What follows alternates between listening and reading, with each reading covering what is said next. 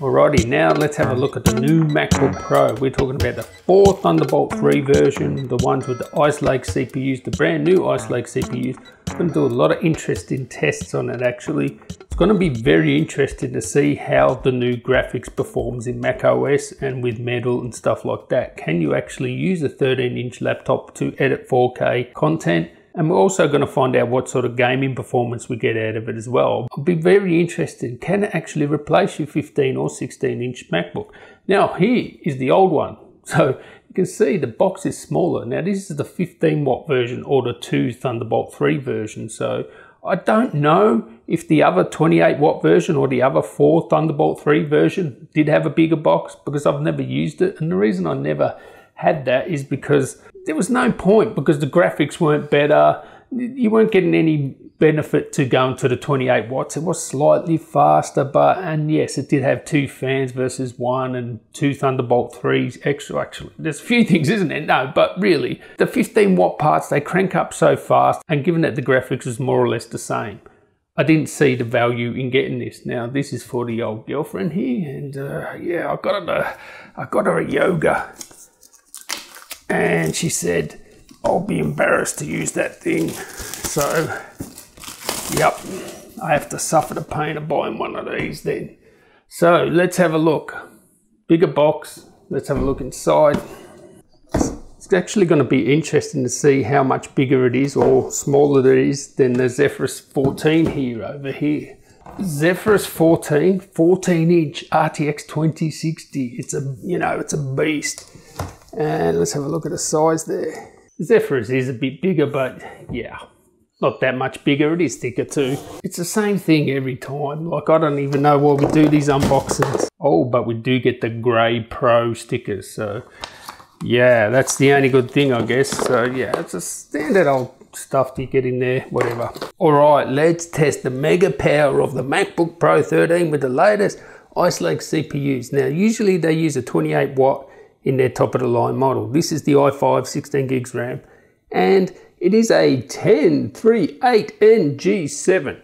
Now let's see how many watts it can sustain. Let's hit that and we'll have a look at the temperatures, and I can't wait to get it playing GTA 5. I'm going to hook it up in Windows, see if I can get GTA 5 to play, and what I can see here straight away is it boosted up to nearly 40 watts.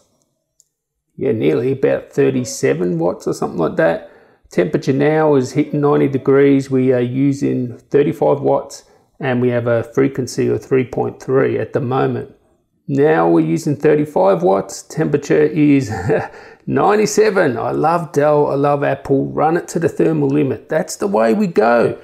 I don't want none of this pussy stuff like 90 degrees, 80 degrees. Let's go for gold. Obviously, it would be better if it could run at 70 degrees full pelt. But anyway, 34 watts now and 3.3. We're pushing 99 degrees. Fans haven't come on. Just started to come on now. Good old Apple. That's what I love. They're quiet. All right, once you hit them hard, they ramp up a bit. But, they keep the fans off for as long as possible. Now we're pushing 34 watts and a frequency of 3.2, still pushing 3.2. It's hit 100 degrees.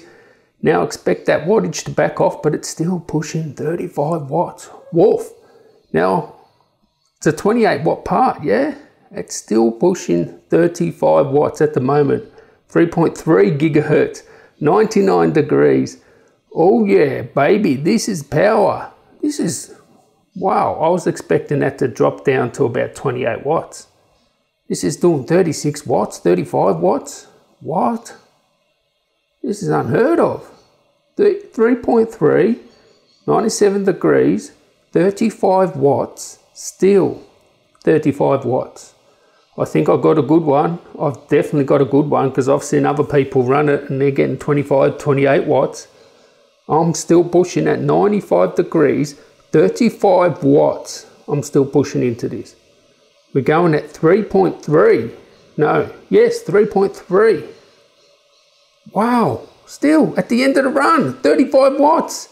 Doesn't want to back down, baby. This is the way I love it. Wow, I think I've got a good one. Definitely think I've got a good one. They're not all going to be like this. There's no way known. They're all pushing 35. What the hell? 2,000 nearly. That is some good score there. Wow, this thing flies. All right, so let's do a little test in the timeline here. And this is my 4K project, and this has the color correction applied and it's at full. And the scrubbing, yeah, it's nowhere near the 16-inch. I can tell you that straight away. Seems similar to the PC, maybe. It scrubs probably at about the same as this one over here, the G14. Now, can it play it back at full with the color correction 4K content? There you can see it's dropped frames. Okay, let's get rid of that color correction. So we'll get rid of that and we'll see if it can play back 4K content at full. And there you have it. Green bar, 4K content at full. It can play it back, no problem. Now, wasn't that long ago 15 inches would struggle this. The actual 216, 217 MacBook Pro 15 could not play this back at full. Now, of course, if you want the color correction, you're going to need a 15-inch with a GPU. It is very interesting that it can still play back 4K, no problem. Now, typically when you edit, you do the color grading last, so you could edit 4K content, I have no doubt. Now I want to see how fast this exports. Let's have a look. Now, at the moment, this is in metal. I'll change it later to OpenCL because sometimes there is a difference. But let's just export this and see how fast it is. All right, so that actually took 8 minutes. So just to compare, say for example, the Razer Blade Stealth took around, 5 minutes. That's with a GPU, that has a GPU as well. And most sort of 15-inch laptops will do this sort of test in around 4 minutes, 4.5, maybe up to 5 minutes. That's hardware encoding. But software encoding, they'll take about 6, 7, 8 minutes, depending on what machine, of course. So this hardware encoding, it's competitive with the 15 inches in terms of how fast they can encode software encoding. Of course, yes, they get to 3, 4 minutes hardware encoding, but certainly competitive now, right? It used to take forever, like 25 minutes or something like that on Ultrabooks before, especially the MacBook Pro. It used to take over 25 minutes. Actually, when it was a dual core, it used to take 50 minutes. Then it went down to about 28 minutes, and now we're getting down to 8 minutes. So wow, some good improvements there. Stay tuned, make sure you stay tuned, because I'm going to put an eGPU on this and I'm going to compare it to a lot of laptops. So let me know down there in the comments what test you want done on it. But so far, it's pretty impressive. Now, I have recreated this project in Final Cut. Be interested to see how it goes in Final Cut. And again, once I put an eGPU on this, yeah, I really want to see how fast this thing is. Can it actually beat the 15-inch gaming laptops with an eGPU?